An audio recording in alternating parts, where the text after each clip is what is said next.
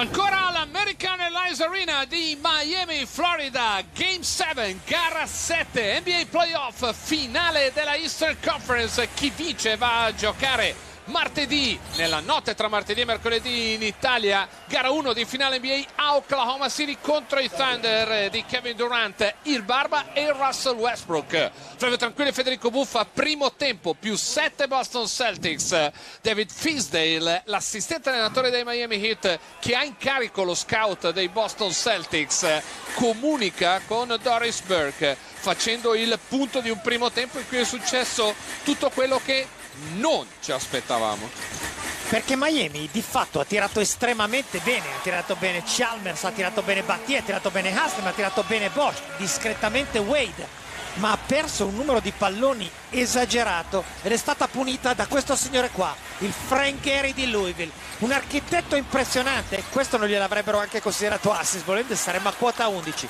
C'è Garnett sul terreno di gioco, c'erano tutti i motivi per 24 minuti di passione.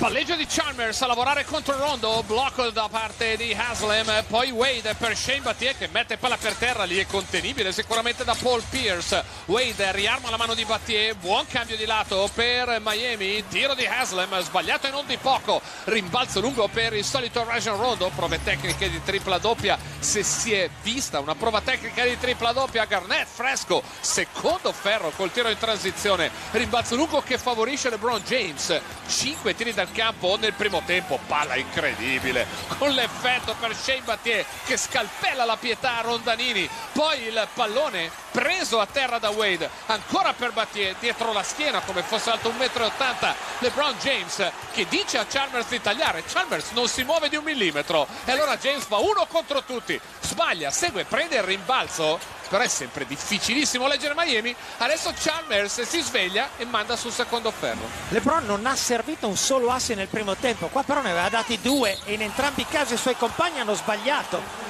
L'esperienza di Paul Pierce, che va a cercarsi un contatto avendo notato la posizione di Battier, porta a casa l'end-one e tirerà il libero per riportare avanti di 8 lunghezze i Boston Celtics, e questo per Spurstra, nonostante il sorriso che secondo me è stampato, è un segnale tremendo, perché questo è il canestro che hanno preso più volte nel secondo tempo in gara 5, in una situazione in cui tutto lasciava presagire che Miami avrebbe preso in mano la partita perché c'erano tutti gli elementi e l'avrebbe vinta, e invece transizione difensiva dopo transizione difensiva inusualmente sotto il proprio livello, Miami ha regalato praticamente la partita agli avversari che se la sanno prendere anche senza regali. Tripla non a caso di un uomo d'esperienza come Shane Battier. Però Miami continua a tirar bene per come ha giocato, è a 4 punti per le percentuali perimetrali.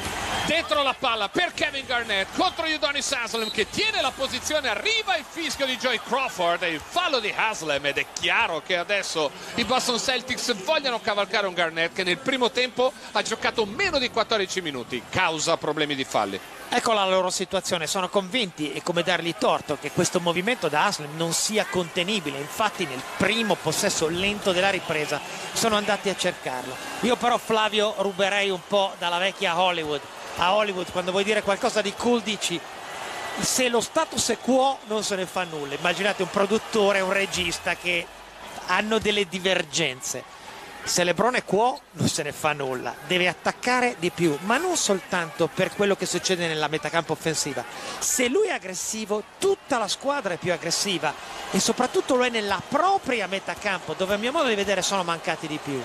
Entrando in questa gara 7, accennavamo in precedenza, con Rondo o Garnett sul terreno, Boston su 48 minuti vincerebbe in media di 6 punti, che sono tantissimi. Senza uno di questi due perde in media di 27 proiettando su 48 minuti. Per dirvi quanto conti la presenza di Rondo e Garnett insieme. Si chiude bene la difesa, palla persa sanguinosa ancora per gli Heat, la transizione guidata da parte di Paul Pierce, palla meravigliosa per Rajon Rondo. Boston sta facendo onestamente la metà della metà della metà della fatica che ha fatto nella gara 7 in casa contro Philadelphia.